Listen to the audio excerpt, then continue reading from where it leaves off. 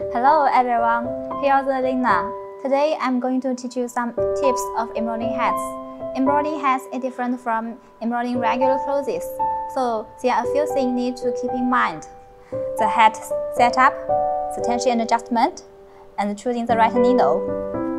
These tools you will need in the cap embroidery.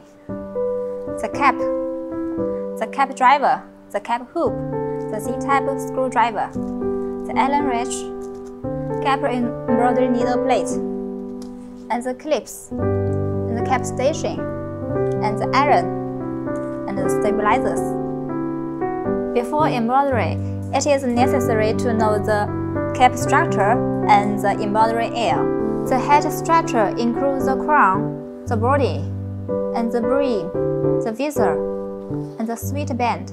The embroidery area is 65 mm in the height and 350 mm in width, but you need to keep 20 mm as safety distance. About the embroidery area, you can refer to this image. The design for hat embroidery is different from other regular designs. It needs special digitizing. It is suggested to create the patterns in advance, or you can download the pre-made hat embroidery. This design is we will use today. The width is 90 mm and the height is 54 mm, which fits the embroidery here perfectly, so we can use it directly. Next, let's get familiar with the cap frame. There is a hook on the top of the cap embroidery. It is used to make sure the correct position of the hat after the cap installation. There is a cap shelf with a fixed block here to connect the embroidery cap hoop. There is a cap slot at the back. It is used to fix the cap station with the working table. There are two screws. At the bottom, it is used to fix the cap station with the working table. Now, let's install the cap station. Left rotate is loosen, and right rotate is tighten. Now, let's loosen first.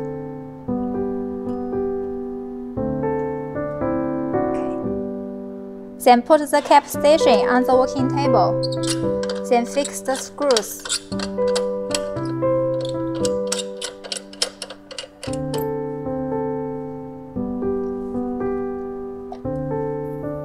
Once the cap station is installed, let's get to know the cap hoop. It has a large notch.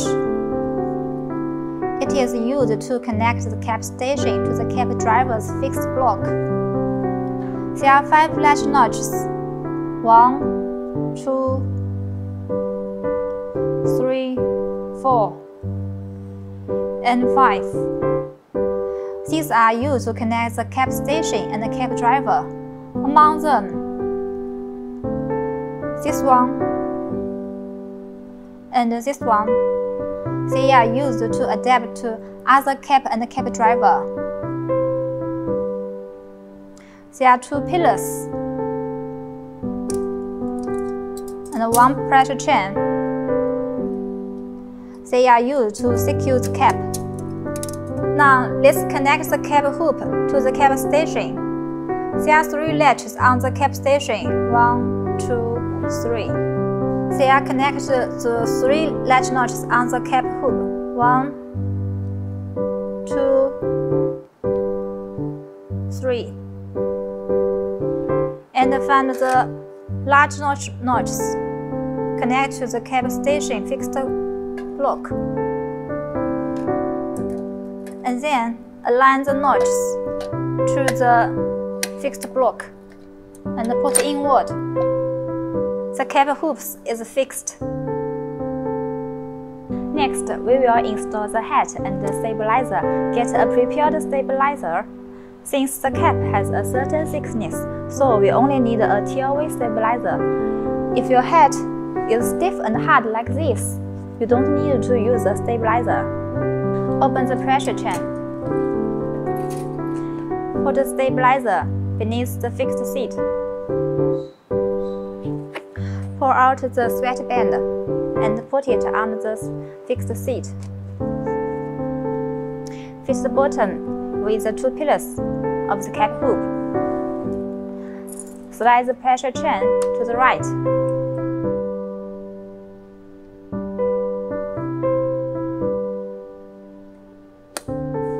After the hat installed, we can use the iron to steam the cap to make the embroidered area softer and make it more stable when embroidering. Next, let's get familiar with the cap driver. The long strip is the guide rail of the cap driver, which connects to the machine's guide rail. On the top, there are 4 holes, 1, 2, 3, 4. During installation, we only need to use the outermost 2 holes. For the bearings 2 holes, they are adapting for the different guide rail. This is the stand of the cap driver. There are 3 latches, 1, 2, 3, and a fixed block on the top, which is secured to the cap hoop. At the back, there are 4 wheels that connect to the guide rail at the bottom of the shuttle base, controlling the forward and backward movement. For installation, make sure there's not any other accessories on the guide rail. Next, let's click embroidery frame. Click size button. Then you will find there are 2 cap frames on the screen. Cap 1 is to embroider the front of the cap, and cap 2 is to embroider the side of the cap. Since we are embroidering the front of the cap today, so we choose cap 1. Then the guide rail will move to the correct position for cap installing. So, before installing the cap driver, we need to select the cap frame first to avoid the unnecessary movement damage to the cap driver and the cap hoop. After that, let's begin to install the cap driver. Loosen the 2 screws a little. Then pull the cap driver. During the installation, ensure the bottom wheels are in well connected with the bottom guide rail of the shuttle base, then slide it in horizontally.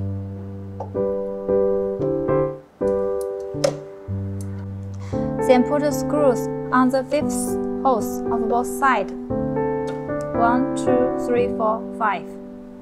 Then tighten the screws.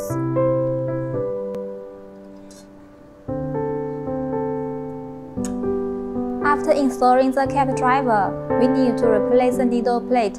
The original one is for the regular embroidery. For cap embroidery, we need a specific needle plate. It is higher than the regular one. It can reduce the gap between needle plate and the cap, and making better qualities on caps. Now let's start it. Use the C-shaped screws to loosen the 2 screws on the needle plate.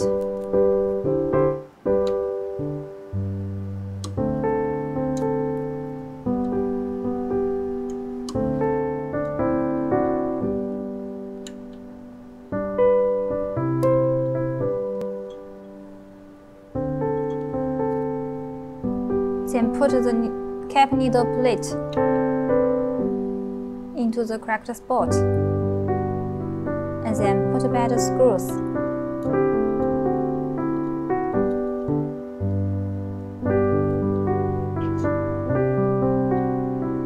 Then tighten them.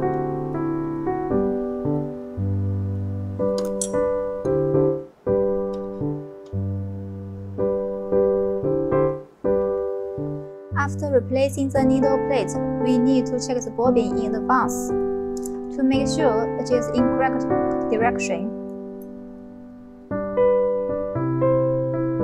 and make sure it is enough for the pattern. It is recommended to install a full bobbin, which can embroider 30,000 stitches to 40,000 stitches. Once the cap driver is installed, let's install the cap hoop with hat. Before installation, it cannot be installed from the front. It needs to be installed from the side. Then push the cap hoop in, ensuring that the cap driver does not move. After installation, move the cap hoop forward and backward to ensure that it is securely in place. After the installation is complete, we can start to import a design. Use a USB and copy your design into it. And make sure your design is saved as DST or DSB format, since our machine can only support these two formats. Also, make sure your USB storage is less than 64 GB. And by the way, our machine can recognize up 200 designs or 20 million stitches. Insert the USB. Click Pattern. Click Input. Click the design you want, and click Input. Click Cancel. Choose the imported design, and click Save. Now it's OK.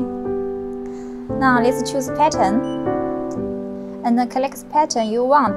Click it, and click Save.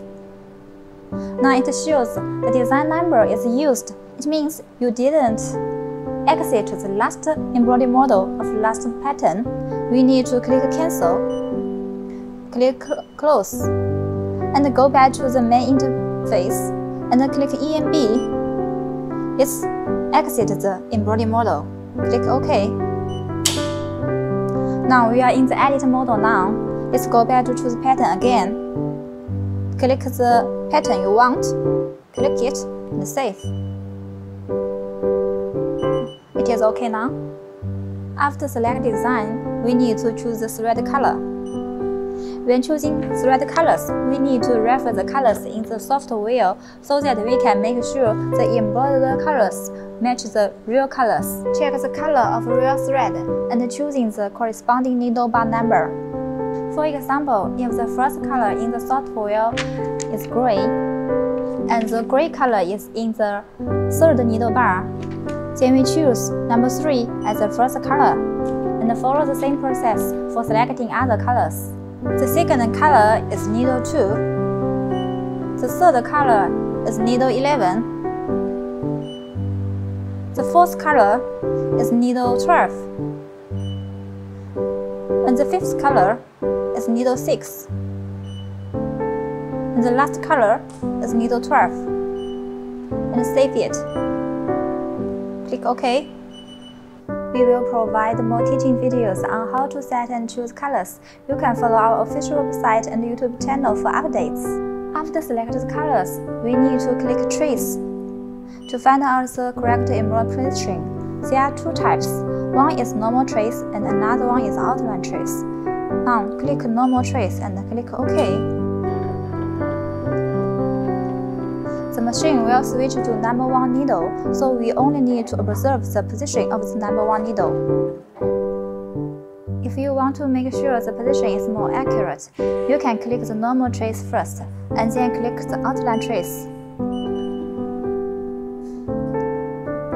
It will check along the outline of the pattern.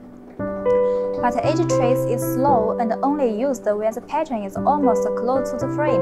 Usually, we just need a normal trace. Check it a few times to make sure the position is inside the frame and in the best position we want.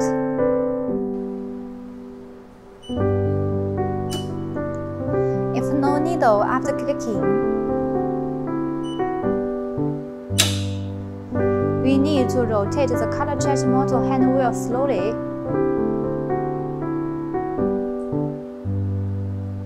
Until the screen shows numbers. Any number is OK, except 0. Click normal trace again.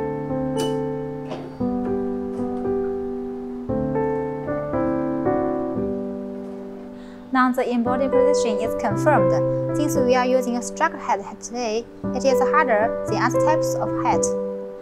Our machine has standard 80/12 embroidery needle. This needle is titanium plated and has stronger strength, more suitable for this type of head, help reduce needle breaking. Before starting embroidery, we also need to check if the thread stand is lifted. Lifting the stand can make the thread go smoothly.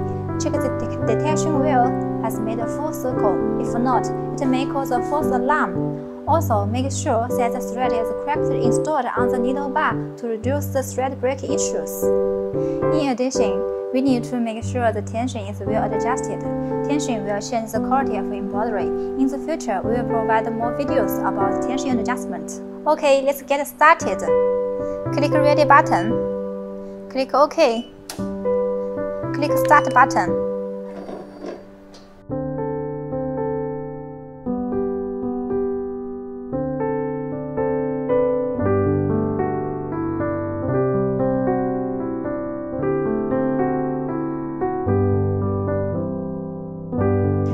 Okay, the embroidery is finished now.